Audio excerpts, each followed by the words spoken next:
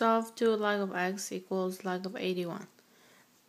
We got 2 log of x. By the power rule, it's going to be log of x square, because this 2 is going to go up top of here, and then equals log of 81. This is by the power rule.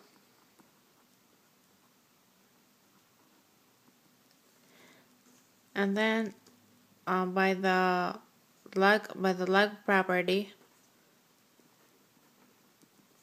which states if log of b equals log of b n, then equals n. So x squared equals 81. So I'm gonna write it down. X squared equals 81, and then we're gonna solve for x, so square root of both sides, and then x equals plus or minus 9. But since our domain is x is greater than 0, so domain is